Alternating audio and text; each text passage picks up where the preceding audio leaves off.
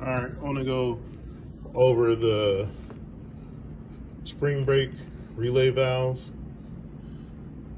So for Bendix, this will be a, let me see it right here,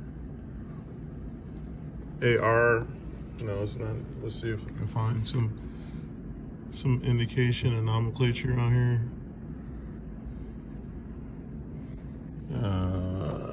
I'm not seeing it here. Let's look on the lid. No, I'm not seeing it. So this will be our spring brake relay valve. If you're looking for a Bendix one, this will be your R14 valve, if I'm not mistaken. The R12 is correct. So the R14 valve. So the role of the R14 valve in the system is to provide relay operation from your push-pull valves on your dash mounted push-pull valve to the spring brake portion of your air brake can, and to also provide the anti-compounding function for the air brake can between the service and spring brake portion of the air brake can. So basically how this valve works is that once your system is charged with air, I'm gonna charge my system with air real fast.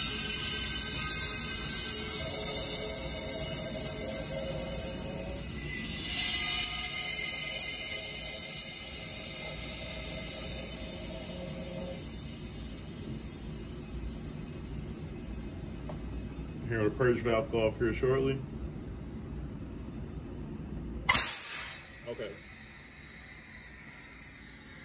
So once I operate my push-pull valve to supply air to the brake cans, I get signal air from the pull-push valve into the top of my R14 valve.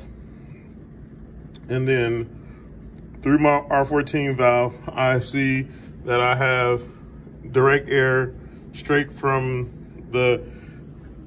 both of my supply tanks. So, and of course this is going to vary by vehicle, because you may have one large supply tank, you may have two.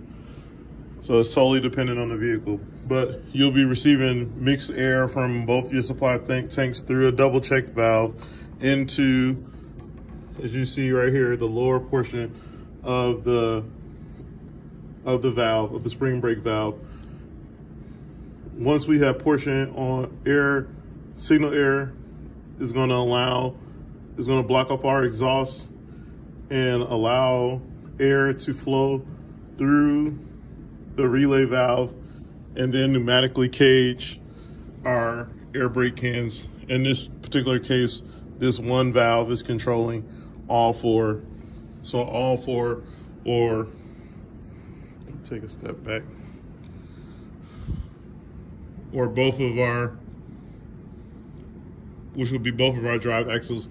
We see that the air pressure is the same in our tanks and in our spring brake portion of the air brake can. So on all four axles. And that's it, right? Some ways that this may fail.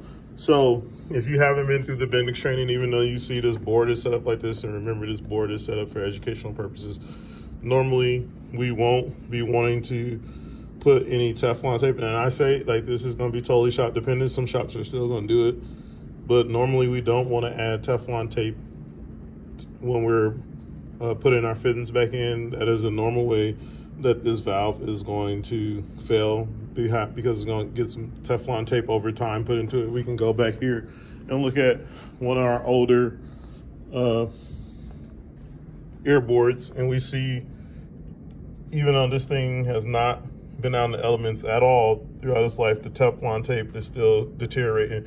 So that's a normal place of debris intrusion is actually the Teflon tape going into the valves and causing the valve to malfunction. And then just some normal wear and tear on the valve.